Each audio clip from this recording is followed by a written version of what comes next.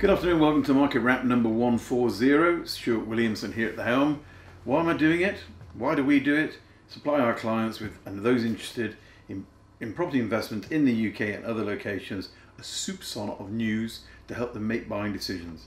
This week we're covering what the rental market is doing, what's happening with inflation, predictions in the US housing market and what it means to us, flats and houses part 2, and don't fight the Fed, and who are really the work from homers. So UK cities see record high rent increases.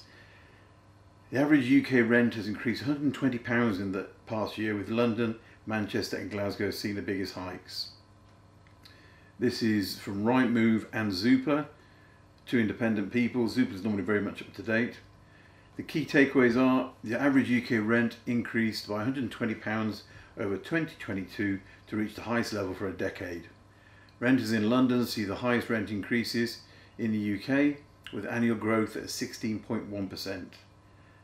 Rents are also increasing at a record pace in other cities such as Manchester, Birmingham, Nottingham, Glasgow, Edinburgh, all the usual sort of suspects. I think I've mentioned to you in Leeds it's gone up tremendously. The growth in rent is for new lets and reflects the experience of a quarter of all renters who move each year. For those staying put, the pace of rental increases is slower, and data from the ONS on all private rented homes shows an average increase of 14.2%. So this is important to be aware of, in that average homes are people who normally stick around, do 2-year tenancies, that sort of stuff, but you still have a quarter of all people moving every year. What that means is that if you buy somewhere like Manchester or Birmingham, parts of Birmingham at least, Nottingham, Sheffield, where they have 30% plus people in rental accommodation, then it means there's always going to be people looking for new properties to rent, and that's the sort of places we should be buying. Buying in Whitby, which is a lovely location, is a great place to buy, but you're only going to fill it during the summer. It's not really filled in the winter. And what you want as a buy-to-let landlord is something that's full 95% of the time, perhaps it's empty for 2 weeks a year while you have the rollover and get it repainted, but not empty at any other times. You want the right sorts of tenant, so really ABC ones, professionals.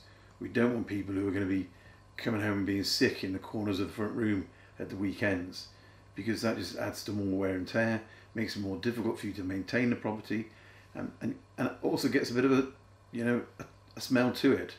So it's important that you choose the right tenants, right education level, in the right locations where you've got maximum employment, and it's what we would call ties: transport, infrastructure, employment. So make sure you have good transport to and from the city, good infrastructure around the city, and good employment prospects. So what's causing rents to increase? There isn't a single answer to this question, as the pace at which rental values rise depends on a combination of different national and local factors. In 2022, we saw a chronic imbalance between the supply of homes to rent and the level of demand from renters. This encouraged competition between renters and gave rise to a sizable number of rent hikes. In addition, high inflation, high employment, not unemployment, high employment, and strong wage growth in recent years are additional drivers of the rental growth, especially in urban centres, places like the regional cities we talked about. And what does this mean to buy-to-let landlords? Despite all the negative talk, it's still a strong market. Remember, capital growth is a bonus. Someone else paying your mortgage off is to make great money. UK inflation falls. Last week we discussed the Bank of England saying that they believe inflation will be back below 2% in 18 months' time. Now we're starting to see a little bit of evidence of movement in that direction.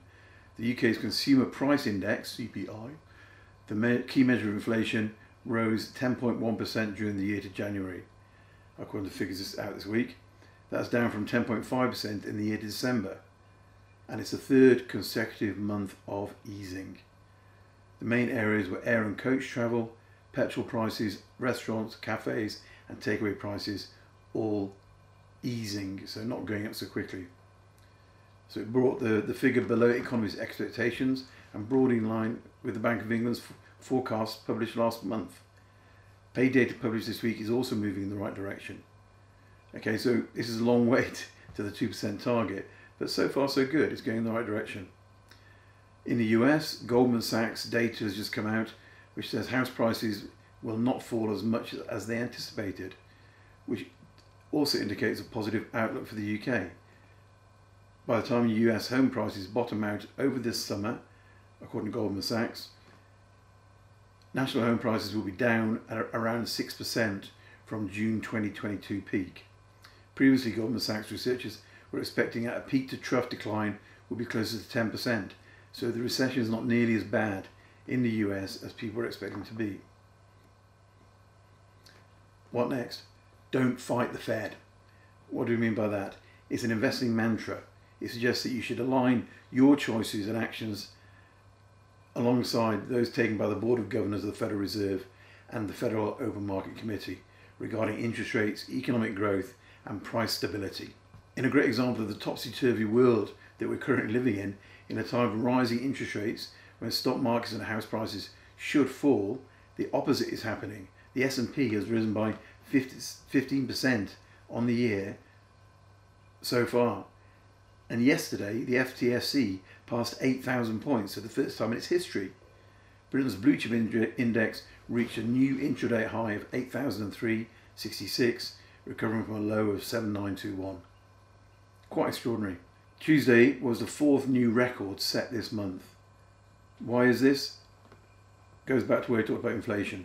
A bigger than expected drop in inflation in January raised expectations that the Bank of England may have ended its run of 10 consecutive interest rate rises. Now, we don't believe that. We think there probably is another one to come, but it's petering out now. The inflation we have seen is in line with Bank of England's expectations, as we said, indicating that the economy is cooling and meaning it's less likely that policymakers will have to raise interest rates much further. What next? Flats are back. As we reported in the Zoopla report last week, flats are in high demand in Birmingham, Nottingham, Manchester, at twice the level of demand for houses. Knight Frank and London Res data now shows it's the same for prime central London, PCL.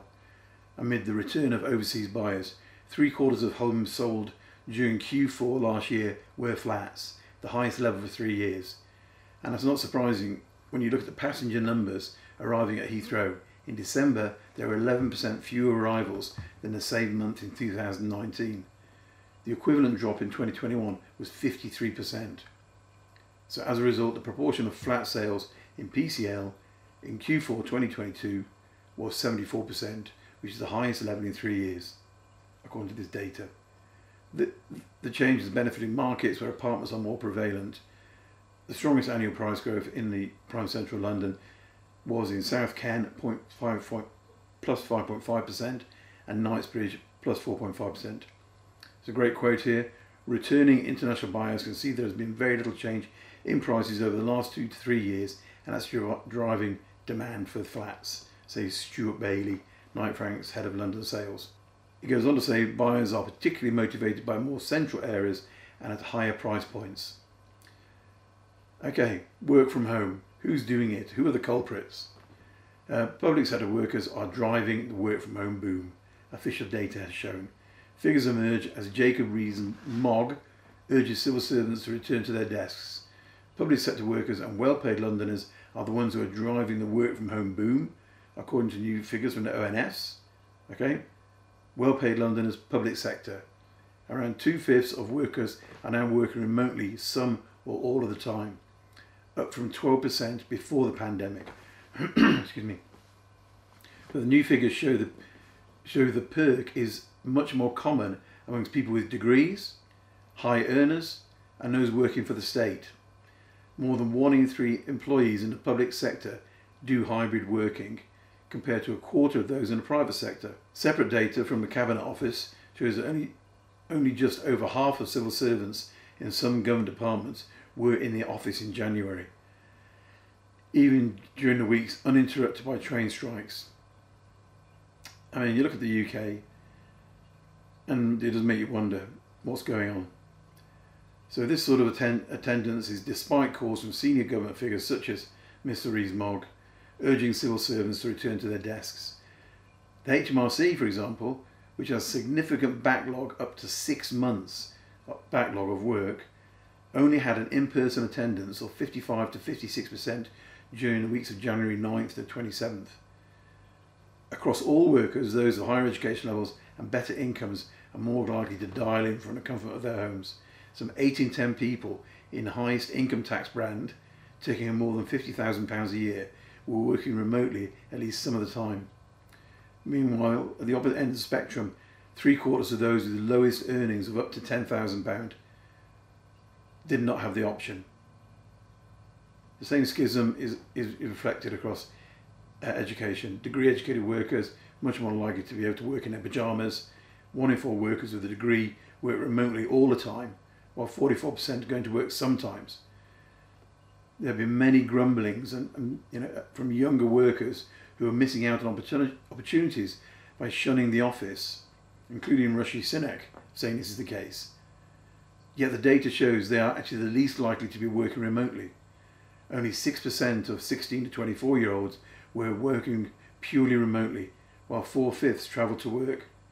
In fact, those aged 35 to 44 were the most likely to stay at home, typically as hybrid workers.